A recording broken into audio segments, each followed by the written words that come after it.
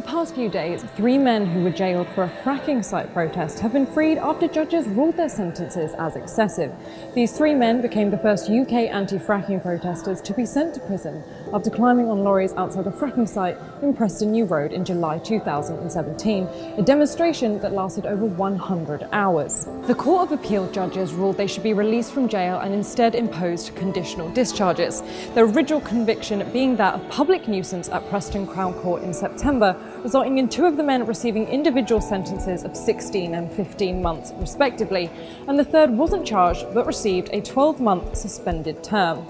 The judgment was met by applause from supporters in the court. The Lord Chief Justice, Lord Burnett, said in our judgment the appropriate sentence which should have been imposed was a community order with a significant requirement of unpaid work. And because these individuals have been in prison for 6 weeks, the appropriate sentence now is a conditional discharge for 2 years.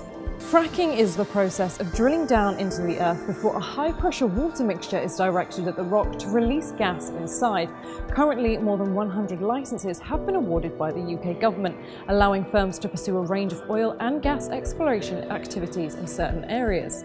The protests that caused the initial charges took place due to the energy firm Quadrilla, who drilled 2 wells at its site in Lancashire after being given the go-ahead to extract shale gas by the government. Work at this site was suspended in 2011 after it was linked with 2 earth tremors, but the fracking could start as early as Monday the 22nd of October 2018, but weather conditions are causing expected delays.